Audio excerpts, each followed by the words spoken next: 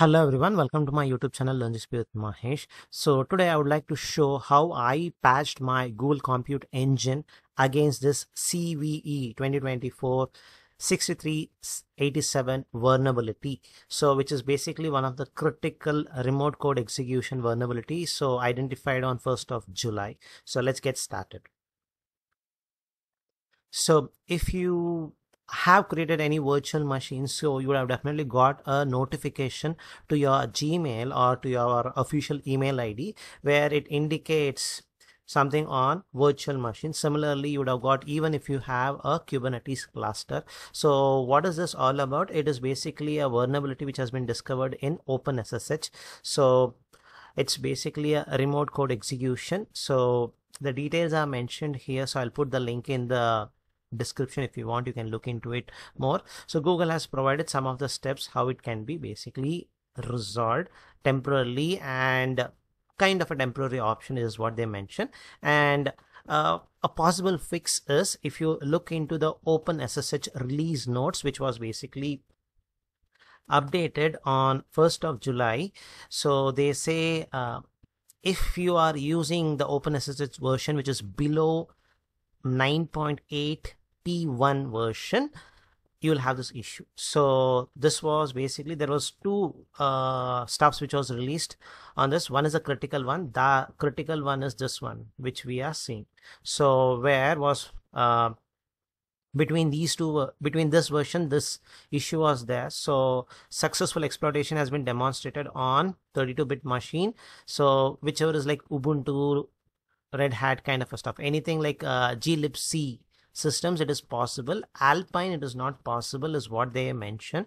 So in very simple terms, if we can make the OpenSSH work with this version, we are all good. So that is what we are going to see it. So with that, let's go and create a virtual machine. So just to show today's date, so it is 3rd of July. So let's go ahead and create a virtual machine, leaving everything default. So I'm not going to do any changes to this.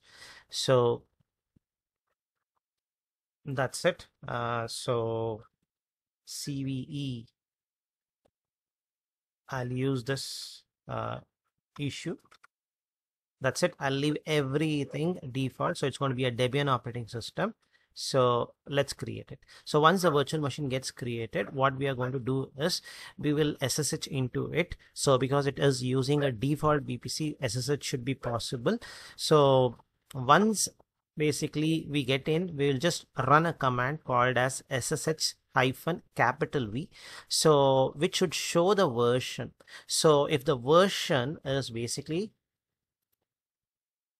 OpenSSH 9.8 P1, we are good. Nothing needs to be done. But if it is not, we have to take action. That is as simple as that. So let's look into that. Waiting for us to get into the system.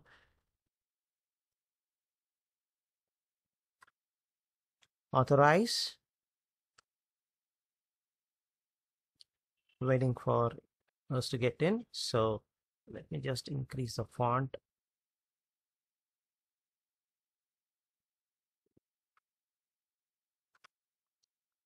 So the date is this. So 3rd of July, and the most important command, if we do it, it shows OpenSSH SSH 9.2. So which is very clear, this VM is going to be vulnerable. So easy for attacks to happen. The remote execution code is possible. It takes a good amount of time to have an attack, but it is potential to be open. So they say around 14 million servers are potentially possible to be attacked. So this needs to be patched. So let's see how it can be patched. All right. So the magic thing which needs to be done to fix this vulnerability has been done. So if we see the time now, it is around 5:42 UTC time. So if we now do SSH-V, capital V, we should be able to see the one which we wanted. So as per the documentation, if we have this version, we should be all good. So if you wanted to know the procedure which I used to patch this virtual machine, you can request for the full access video where the entire details have been mentioned. So as usual, so this video is going to be charged at 650 Indian rupees. So the details which is mentioned on the screen, you can see it out. So if you are interested, do the payment and you should be able to do it. So the payment is going to be using a payment gateway called as cash free, so very secure. You should be able to use it. And do let me know your comments and thoughts in the comment section. Thank you for watching.